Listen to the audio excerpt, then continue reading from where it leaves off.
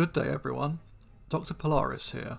During the Palaeocene, as early placentals were diversifying rapidly, certain lineages began to specialise into carnivorous niches. We have discussed the predatory Mesonychian ungulates before, but the dominant Laurasiatherian hunters of the time were the Creodont. These mammals were members of the clade Ferae, and were close relatives of both modern carnivorans and, more surprisingly, the pangolins. This relationship has been proven by DNA and protein sequencing analyses, alongside a few shared anatomical traits, including a fused scaphoid and lunate bones of the wrist. The common ancestor of all Pheraians was likely a generalised arboreal omnivore, similar to modern civets or the extinct Palaeocene mammal Triachus. While the ancestors of pangolins and their extinct cousins became increasingly adapted for a specialised insectivorous lifestyle, all other groups of Pheraians developed into more omnivorous or purely carnivorous niches. This broader clade came to be defined as pan-carnivora, and included both carnivorans and the Creodonts, more basal meat-eating mammals that thrived during the Paleogene. These Creodonts were divided into two families: the vaguely dog-like Hyeanodonts, and the more cat and mustelid-like Oxyaenids. The former are quite well-known features of Cenozoic mammal faunas, including famous massive apex carnivores such as Simba kubwa and Hyeanodon gigas.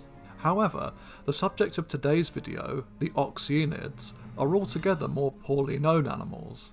This may be due to the relative obscurity of many Paleogene mammal groups and their significantly earlier date of extinction than the Hyeanodonts. Indeed, Oxyaenids were creatures of the Palaeocene and Eocene periods, inhabiting the tropical and subtropical forests that covered much of the northern hemisphere at the time. While the Hyeanodonts persisted into the Miocene, the Oxyaenids vanished before the end of the Eocene. The first members of the group appeared during the Middle Paleocene in North America, and were already carnivores roughly the size of a large domestic cat. By the early Eocene, Oxyaenids spread into Eurasia by crossing the Greenland and Beringian continental bridges.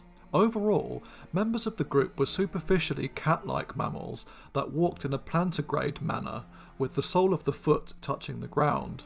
Their skulls were proportionally large and heavily built, with teeth somewhat reminiscent of those of hyenas, adapted for crushing rather than the shearing blade-like molars of the Hyeanodonts. Most genera were capable climbers, with low-slung bodies and long counterbalancing tails.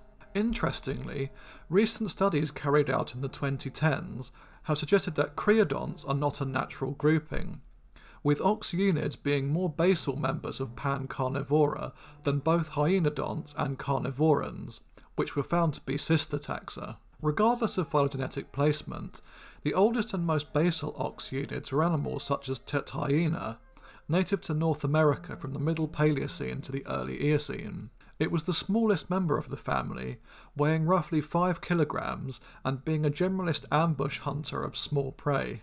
Larger forms emerged by the end of the Paleocene, such as the genus Oxyaena itself, a long-bodied animal comparable to a large wolverine in terms of size.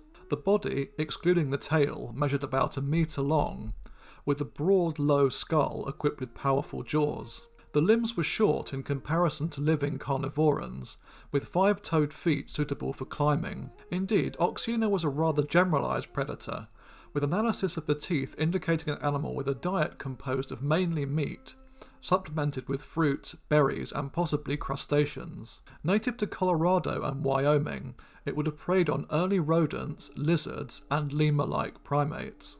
A close relative from the Middle Eocene was the more massive Patriofelis, meaning father cat. Also native to North America, the genus measured up to 1.8 metres long, not including the tail, and weighed between 40 and 90 kilograms, about the size of a cougar. Like the latter, Patriofelis was an ambush hunter capable of bringing down early ungulates with a swift bite to the throat or to the rear of the skull. The teeth were robust and were capable of effectively crushing bone. It was a poor runner, with short limbs and stout feet, but was likely a decent climber and swimmer. A similar genus, Palaeonyctis, from the late Paleocene to early Eocene of Europe and North America, possessed a somewhat hyena-like skull and would have resembled a large mustelid. Probably a more dedicated scavenger than Patriofelis, This animal nicely demonstrates the effect of the Palaeocene-Eocene thermal maximum on mammalian body mass.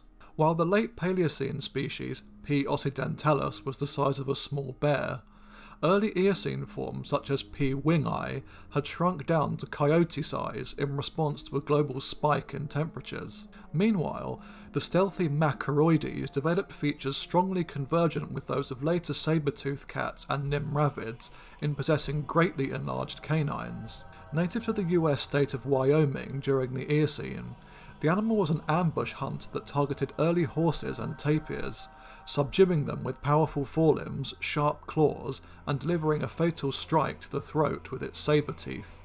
Like nimravids, Macaroides was a plantigrade walker, but was smaller than most of these carnivorans, being no bigger than a cocker spaniel.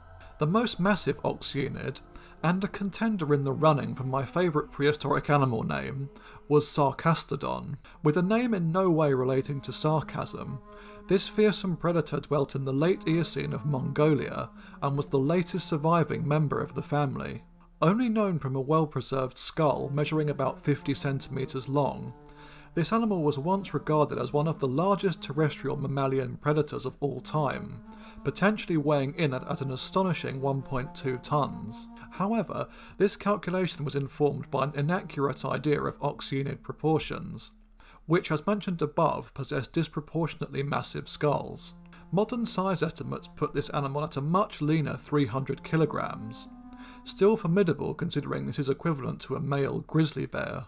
Due to the partial nature of the animal's remains, not much can be stated about the body or limbs. Given Sarcastodon's bulk and likely plantigrade feet, it is best to reconstruct the genus as an ambush hunter of large contemporary ungulates, such as the Pantodont Hypercoryphodon and the Uintathere Gobiotherium. The jaws are highly robust and sturdy, equipped with slicing premolars and crushing molars that were capable of delivering deep wounds, while Sarcastodon almost certainly scavenged from carcasses felled by other contemporary predators such as Andrewsarchus. While this bear-cat-wolverine hybrid survived until the end of the Eocene, it is telling that it was the only Oxyaenid to do so. It was the only genus recovered from late Eocene deposits, with all other forms already extinct by the Middle Eocene. This suggests that Oxyaenids are animals that needed the cover provided by tropical forests in order to effectively hunt prey, with the drying tendencies of the later Eocene reducing suitable habitat ranges in Europe and North America.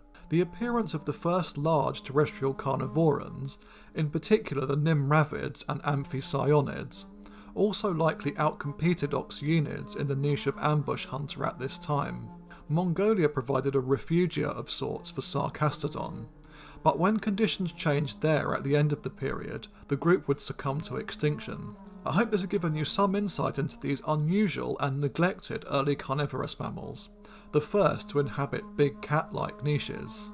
Thanks for watching everyone. I'll be back soon with a cryptozoology related video on the Orang pendek in 2 weeks time, so I'll see you again soon. Cheerio.